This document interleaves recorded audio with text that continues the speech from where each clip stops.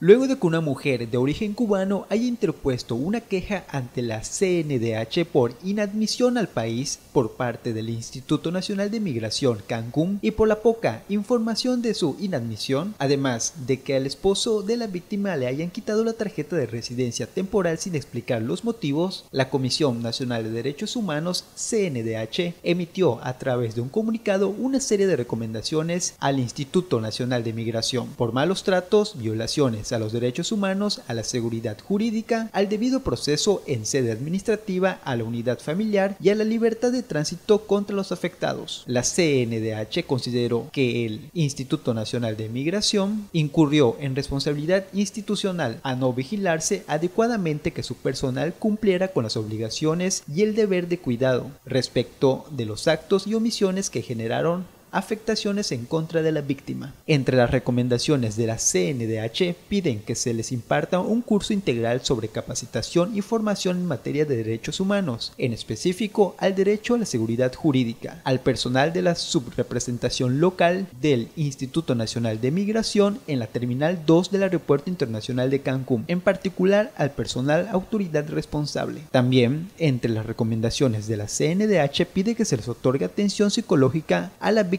por violaciones a los derechos humanos de origen cubano, así como también dar seguimiento a la denuncia administrativa en contra de la autoridad responsable por las omisiones precisadas en los hechos, observaciones y análisis de las pruebas de la presente recomendación. Con imágenes de Javier Celis informó para Notivision Víctor Salazar.